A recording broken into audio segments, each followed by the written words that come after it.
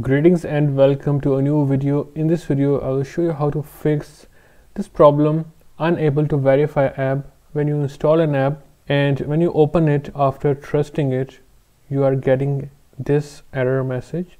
I can show you that these apps are already trusted, as you can see it in the device management, and they are verified, but still I can't open it because of this error. In this video we will fix it. You have to note that this method shown in this video is completely free and the supported devices and versions are listed here.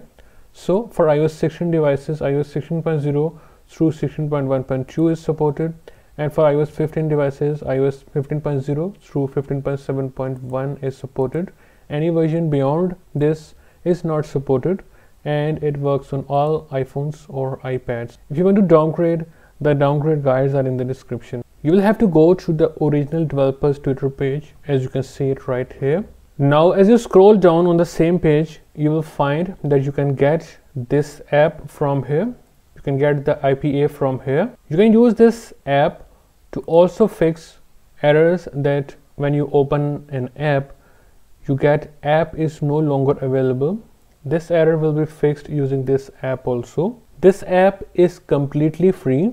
Once you get the IPA, you can use sideloadly or AllStore to install it onto your devices. Both sideloadly and AllStore are completely free apps. I am installing this onto my device using sideloadly. Alright, as you can see, the app is now installed. Before that, I want to show you that these apps are still showing this error. Before you can open this app, go to Settings, General, and now trust this app from the device management. And on iOS 16, go to Settings, Privacy, and Enable Developer Mode from here. Now simply open the app. Now you will see this message, tap OK. And now if you want, you can see the results by tapping this button and then hit Fix Blacklist.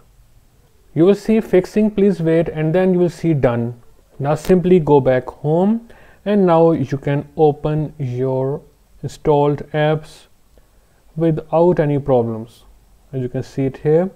Lastly, a little troubleshooting. So when you open the app and if you are stuck and you are not seeing the dialog box to tap OK, simply restart your device, open the app, and then you will be able to see the dialog, and then tap OK and then use this app. Also, sometimes if it is still not working for you, simply head to Settings and then go to Device Management in General, and then simply trust the apps once again.